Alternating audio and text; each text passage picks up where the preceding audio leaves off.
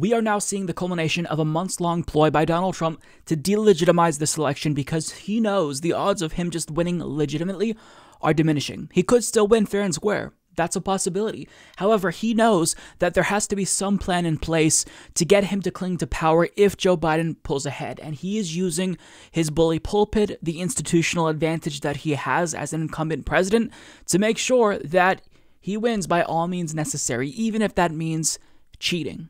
So he's been griping about mail-in ballots, lying about how they lead to fraud. Now, this is a lie, but he's been conditioning his supporters. So now most people who support Donald Trump probably buy into his lies about how dangerous it is to vote by mail, and they will most likely show up to vote in person. However, Democratic Party voters will be more likely to vote by mail, probably being more concerned about the pandemic than Donald Trump supporters. And so what we're going to see is a lot of people vote by mail who are Democratic, and a lot of people who are Republican show up in person to vote for Donald Trump. So he tweeted this out: the election should end on November 3rd, not weeks later. Think about what he's saying here. He is literally calling for us to invalidate millions of ballots, because it has never been the case that any state has certified the results of an election on election day. That's never happened. We've seen projections of who will win in the media because they basically take their data analysts and they crunch the numbers and make an educated prediction based on who's ahead in certain states. But it's never been the case that states have finished the count and certified the results on the same day. But what he's saying is, listen, all of the votes that come in on November 3rd, that's it. Whatever doesn't get counted isn't getting counted. And he has lawyers ready to basically try to stop the votes from being counted the minute the clock strikes 12:01. Now, David Pakman made a really good point that, while the polls are closing in Hawaii, for example, well, it's already November 4th in New York on the East Coast. So, Donald Trump, it doesn't even make sense what he's saying, but this is all his ploy to cling to power. Because what is probably going to end up happening is a lot of Republican Party voters will show up in person. Those votes will get counted first, and it will look like Donald Trump has a pretty sizable lead. However, as states shift to counting the mail-in and absentee ballots, well, we may see the results change. And so what Trump is trying to get his supporters to believe is that that's actually rat fuckery that's happening. It's not just that we're counting the mail-in ballots, which we're expecting to lean heavily in favor of the Democratic Party. That's just Democrats stealing the election. That is called the red mirage. It is not something that is illegitimate. It's not electoral theft or fraud. It's just that we are at a certain point, the states are at a certain point in the process of counting the ballots. There's nothing nefarious about that. But Donald Trump wants people to believe it's nefarious because he wants to try to use that as ammunition to steal this election. Because what is he going to do? Well, if it does look as if he's in the lead, he is going to prematurely declare victory even if he has not won. So Jonathan Swan of Axios details Trump's plan to declare a premature victory.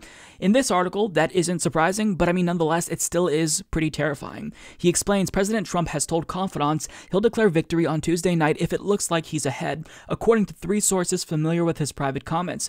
That's even if the Electoral College outcome still hinges on large numbers of uncounted votes in key states like Pennsylvania. Speaking to reporters on Sunday evening, Trump denied that he would declare victory prematurely, before adding, "I think it's a terrible thing when states are allowed to tabulate ballots for a long period of time after the election is over."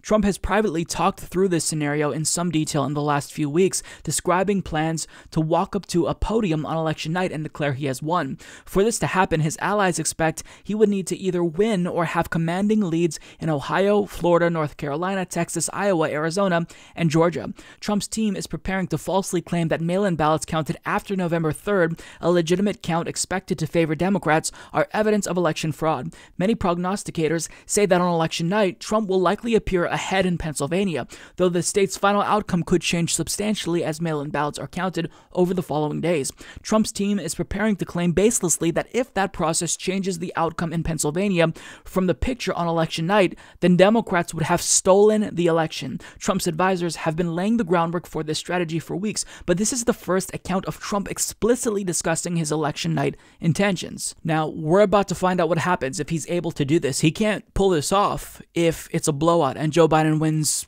pretty quickly and decisively. So this really will hinge on a few key battleground states. Now, the reason why people are worried about this is because if Trump uses his bully pulpit and starts partying at the White House as if he won, well, that can create this sort of bandwagon effect where corporate media will feel pressured to respond to OAN and Fox News likely announcing that Donald Trump has in fact won. Now, it is the case that since 2000, which is when basically Fox News announced that George W. Bush had won and other corporate media outlets followed suit, they did make some changes. So that way, there isn't a likely scenario where one media outlet will announce and then we'll see this domino effect. Basically, the New York Times lays all of this out in an article. The data analysts of all networks, including Fox News, they're actually separated from the news anchors who are reporting on the results as they come. So that way, these data analysts won't feel pressured to make the call too early, and producers won't be in their ear about, pressuring them to say who won or will win. So that is something that is encouraging. The problem, however, is that even if Donald Trump says that he won and outlets say Trump falsely claims that he won, his supporters aren't going to listen to the news outlets. So just the mere fact that he is speaking this into existence, they're going to take his word as if it's gospel. And they'll think, okay, well, he won. He said he won. So I trust him over the fake news media. So he won. And so he's setting up the situation where his supporters are going to sow chaos as they believe the media or Democrats are trying to steal this election away from Donald Trump, when in actuality, that's not happening. Now, what could they do? Who knows? I mean, they could try to stop more votes from being counted. They could disrupt the counts, intimidate voters at the polls, depending on how early he tries to declare victory. And we don't necessarily know how this is going to play out, although, again, we'll find out soon. But Trump is hinting that violence might actually occur. So as Lachlan Markey of Daily Beast explains, a Supreme Court decision extending timeframes for states to count mail-in votes may result in physical violence, President Donald Trump predicted on Monday. They made a very dangerous situation, and I mean physically dangerous, Trump said at a rally in Scranton, Pennsylvania. He was referring to Supreme Court decisions allowing officials in Pennsylvania and North Carolina to continue accepting and counting mail-in ballots in the days after Election Day. They did a very bad thing for the state. They did a bad thing for this nation, Trump said of the decision. The danger that could be caused by that extension, and especially when you know what goes on in Philadelphia, he added.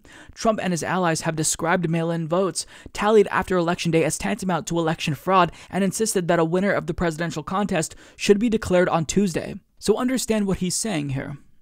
He's not technically advocating for violence, so, he's speaking in a way that gives him plausible deniability. But what he's saying is, because these states are going to be able to count all of the ballots, and since that might take a while, that's going to lead to violence. Well, where's the violence going to come from? He knows where it's going to come from.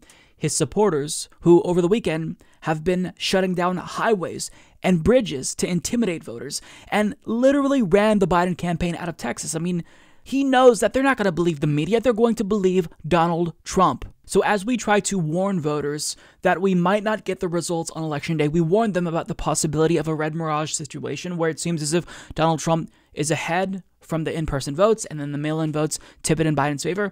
He is trying to undermine our attempt to inform voters. And he's trying to use the red mirage at worst to seal the election, but at best to sow chaos and division throughout the country using his very loyal cultist supporters who will do whatever he wants at the behest of his presidency.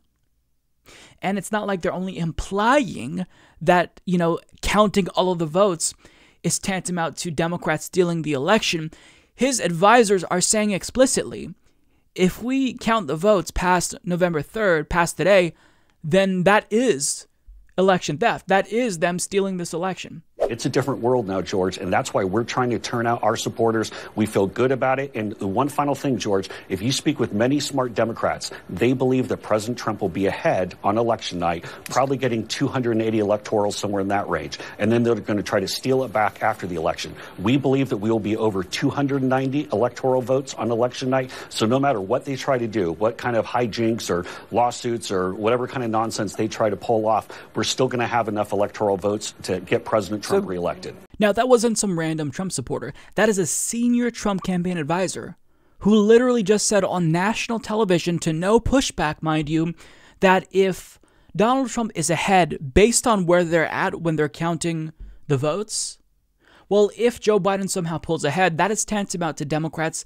stealing this election. So he's literally saying that if all the votes are counted and who is in the lead shifts throughout the process as we count all the votes, that is election theft.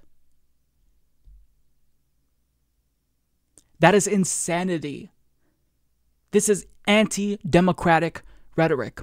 They don't want the votes to be counted. They want to just look at who voted in person, assuming that that will most likely be Trump supporters disproportionately, and then stop all the votes. Stop the rest of the votes from being counted. Pause where we're at when Trump is in the lead, and then that's it. We claim victory. But that's not all, because Trump's deputy campaign manager sent out this email to supporters warning that it's actually the Democrats who are trying to delegitimize this election, as they warn about a red mirage situation, saying Democrats are panicking because Joe Biden has not run up a large enough lead in early votes in battleground states, and they know that President Trump's in-person votes on Election Day will make up the difference and propel him to victory.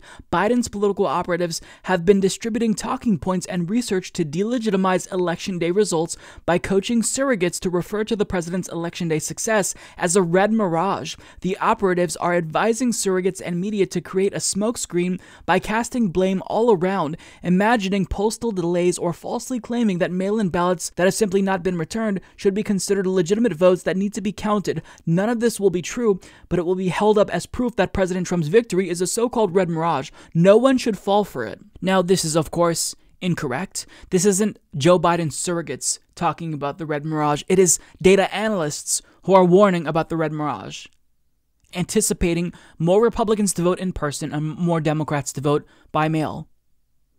It's not a talking point from the Joe Biden campaign. And all that people are saying is that we should count all of the votes. See, the problem is that what they want to do is if somebody mails out their ballot and it doesn't get there on election night by November 3rd, well, even if they sent it in weeks ago and it's postmarked for before November 3rd, they want to say, nope, that is no longer acceptable. That ballot is illegitimate. They want to invalidate that ballot, not count that ballot. And the argument that they're making, well, if we count that ballot, that's Democrats stealing the election. I mean, this is projection because that's exactly what they're trying to do. Now, we don't necessarily know what's going to happen. Like, it could be an anticlimactic evening, right? Joe Biden could end up winning quickly. Trump could end up winning quickly. We don't know what's going to happen. But even if Donald Trump isn't able to steal this election by using the red mirage to, create some sort of legal battle or try to stop the counting process, still, the amount of chaos that he's trying to sow is truly astounding.